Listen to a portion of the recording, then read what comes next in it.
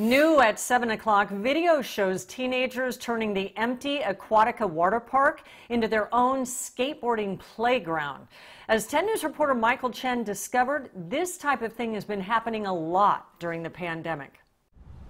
In the Aquatica water park, no signs of the usual crowds or the sun-soaked fun. A quiet reality amid the COVID restrictions. Or is it? In a video on the app TikTok posted on May 19th entitled "Good Day with Good People," a group of teens appears to walk toward the park and climb over a fence before turning the water park into their personal skate park. Skateboarding in the dry water slides, hiking up some of the rides, then sitting on their skateboards and rolling down the slides. The 18-second video ends with a shot of the sunset. It's been viewed some 1.1 million times.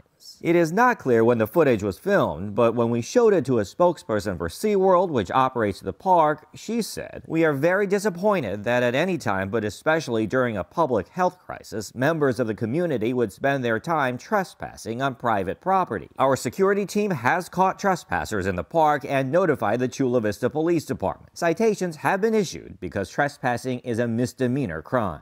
Those citations confirmed by police, who did not specifically address the skateboarding video. 10 News took a look at police calls since late April and found a dozen of them at the park deemed suspicious circumstances. The examples of teens behaving badly completely makes no sense, and why somebody would do that. Upsetting parents, among others, during this pandemic. Across the county, teens suspected of breaking into and vandalizing shut down schools. The question now, are some graduating to theme park mischief, playing out in viral fashion? Michael Chen, 10 News.